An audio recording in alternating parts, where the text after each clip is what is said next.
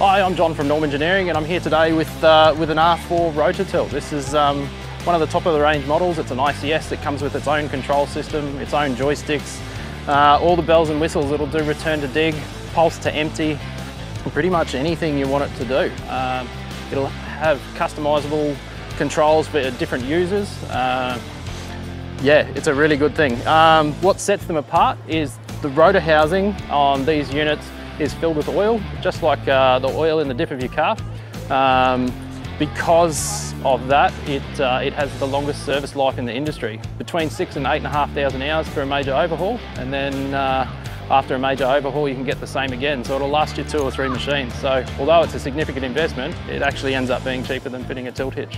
So this tilt rotator, this R4 ICS, this would be perfect for anyone basically in the rail industry, landscapers, general contractors, stone wall builders. What it allows you to do is machine positioning no longer becomes critical when placing objects and blocks and working.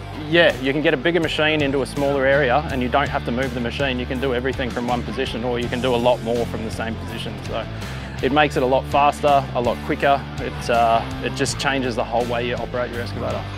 One of the unique features, and also to dispel a couple of myths, the secure lock system on the Rototilt. So it's not fitted, you might notice, with a front pin lock, but that is not required for the Australian standard. It's 100% Australian standard and WorkSafe New South Wales compliant.